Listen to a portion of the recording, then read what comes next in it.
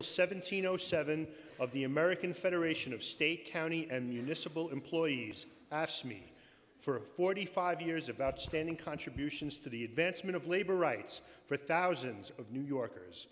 And whereas DC 1707 was founded as the Association of Federal Workers in 1932 by employees of the Independent Federation of Jewish Philanthropists, the IFJP. Throughout several changes in name and affiliation, Local 1707 remained dedicated to educating federal workers on their rights. In 1955, Local 1707 joined AFSCME and maintains membership to this day. And whereas DC Local 1707 pioneered labor organizing in New York City's subsidized child daycare center systems, expanding their membership to 6,000 daycare workers. As their membership and reach grew, Local 1707 reorganized into DC 1707 in 1973, which was initially comprised of 4 locals: National Membership and Fundraising Organizations Local 107, Daycare Employees Local 205, Social Service Employees Local 215, and Education Employees Local 253. And whereas in 1976, Local 1707 expanded into new territories and child care unions by organizing Local 95 for Head Start employees, which currently has more than 3,000 members. In 1987, their reach further extended to include private, nonprofit home care agencies, Local 389, now the fastest growing local in the DC 1707 family, with more than 11,500 members. And whereas, in collaboration with the Council of School Supervisors and Administrators, the CSA, and Daycare Council of New York, DCCNY, DC 1707 launched the Early Childhood Career Ladder, the ECCL, in 2018. The ECCL has used combined funding from DC 1707, Local 205, CSA, and the DCCNY to improve the quality of care for New York City children by increasing the number of certifiable child care professionals and providing financial support for those professionals who wish to further their education. Now, therefore, be it known that the New York City Council gratefully honors the members of DC 1707 in celebration of their 45th anniversary and their outstanding contributions to workers' rights in New York City. Corey Johnson, Speaker for the entire Council; Ben Kallos, Council Member, 5th District, Manhattan; I, Danique Miller, Chair, Committee on Civil Service and Labor. Yay! So I'm really proud that we're joined by many council members here today. We have council members Margaret Chin, Alika Ampry-Samuel, Rafael Espinal, Majority Leader Lori Cumbo, Council Member Rory Lanceman, Council Member Danny Drum, and we're going to hear from, in a moment, from Council Member Ben Kallos, who is presenting this proclamation today, and the chair of our Civil Service and Labor Committee, Danique Miller. I want to just say we're so happy to have Kim Medina here. And the other leadership at 1707, and I want you to know that the City Council is supportive and will be standing with you so that your people get pay parity and the day that they need in New York City, which we know predominantly is affecting women of color in New York City. And with that, I want to hand it over to Councilmember Ben Kallos. Let's hear to that amazing news and that amazing support from our Speaker, Corey Johnson. It is a pleasure to honor DC 1707 for 45 years of service to roughly 30,000 members. DC 1707 is the union with the biggest heart. That could be because they represent more than 300 daycare centers, almost 200 Head Start programs, not to mention home care, social service, and special needs program workers, and workers at our city's most important philanthropic institutions. As a new parent with a baby who will need daycare, and as a child of a parent who has received home care, I cannot emphasize how important DC 1707 is to me and my family. As DC 1707 members care for our children, our homebound, and those with special needs, and run our city's most important nonprofits, we have to be there for them. DC 1707 has been integral as we've rolled out universal pre-kindergarten for 4-year-olds and expand to 3-year-olds working at community-based facilities.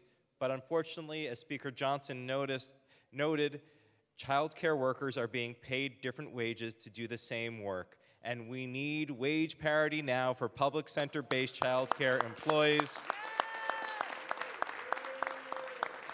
That is why I joined Executive Director Kim Medina in a massive march supported by our brothers and sisters at CSA, all the way from the tip of the Manhattan to City Hall.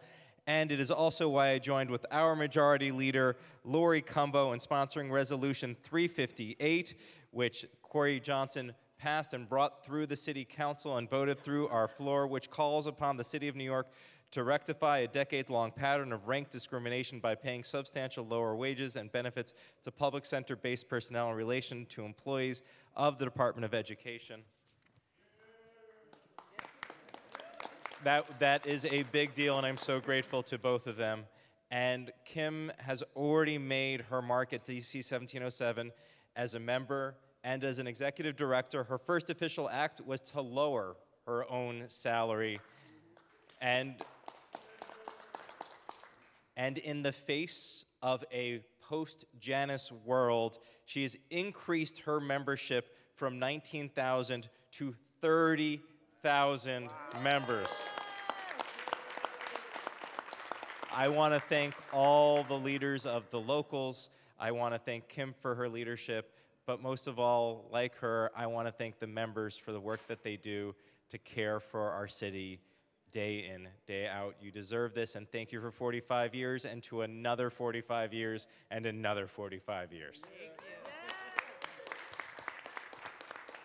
Thank you, Councilmember Kallos, Speaker Johnson, Kim. Congratulations to 1707 and Brandon, who took the time to put together the statement. Yeah. Forget about that. I'm going to tell you, it's been 45 years.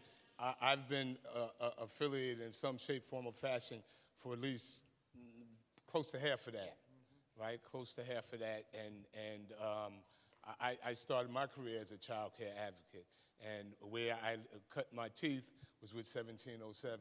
And Kim and I worked together, GL and Raglan and Josephine. And I was working for a different union at the time.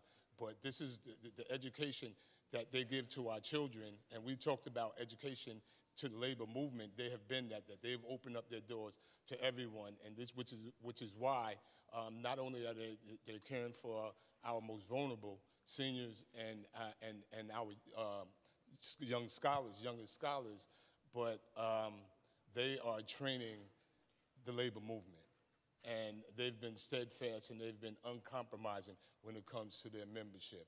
And the fact that they are not being paid equitably is a travesty, continues to be a travesty. The commitment that the Speaker and the Majority Leader has made and the legislation that has been passed and the pay equity and all the other things that we're doing, this council is absolutely committed to standing with 1707, and I'm proud to be a part of a council that we're going to be here with you because you have been there with me and with all of us for so long. And so that's the personal testimony. I just want to congratulate you on 45 years of service to our young people and to our city, and look forward to 45 more years of great service. So thank you. Well-deserved proclamation. Thank you. Kim, I'll hold this for you. Thank you. Of course. Thank you, Majority Leader. Thank you, Councilman Kallos. My beautiful friend Lori Cumbo, I thank you. And Danique, and all the other city council members who have come out that I've known. We came up through the ranks together, worked hard, and put our membership and our constituents before us. Sleepless nights, running around with our babies, and our children and family members, and knowing what came before us and what we had to leave behind for those who will come up behind us. 1707 is unique. I thank the City Council for the support. My daycare and Head Start teachers and even those in special needs are making tremendously less than our counterparts in the DOE. And it's a shame on our mayor, who wants an early childhood initiative to move forward. This is his legacy, but it will become the City Council's legacy on what they do for childcare. And we appreciate everything you all are doing. You recognize our home care workers who are barely making it, but they're proud to be in the union. Our daycare workers and our Head Start workers who give of themselves constantly. And my staff, I have to recognize my staff, who stay until late hours of the night with their own babies. They're getting home all hours. But we thank you all for giving us this. It's 45 years. And Danique is right. I think we did about 30 years together coming up through the ranks and working on different initiatives for childcare and for special needs. I think we've hit almost everything that we need and that we do. So I thank you for today. I thank you for the wonderful support, especially with Ben and all of you. And 1707 will be in the front, and we will stay in the forefront, and we will continue to work with the City Council and continue to be the conscience of the city. I thank you all. God bless you all, and thank you for this moment. Thank you very much. Let's get a picture together.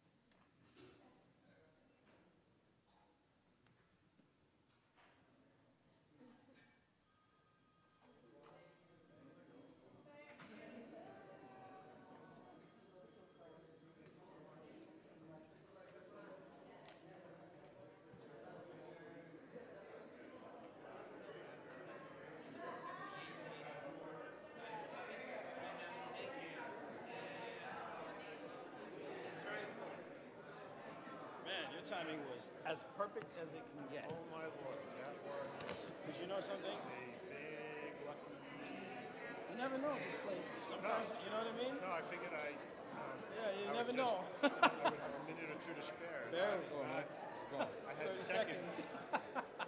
Right?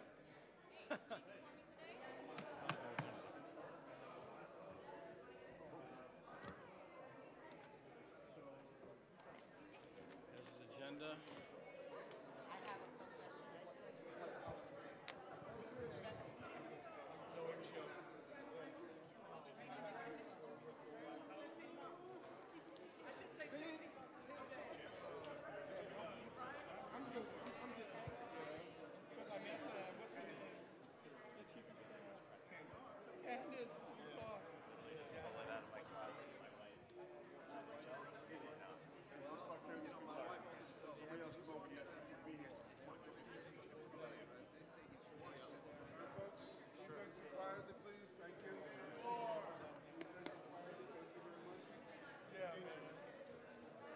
Damn near started on time today.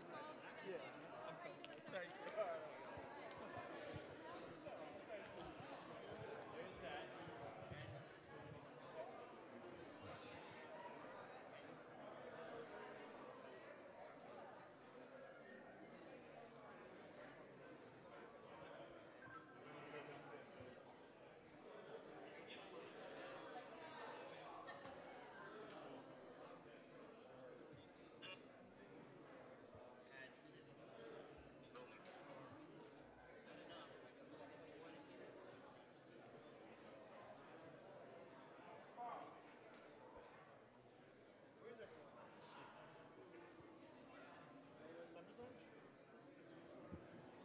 Will you tell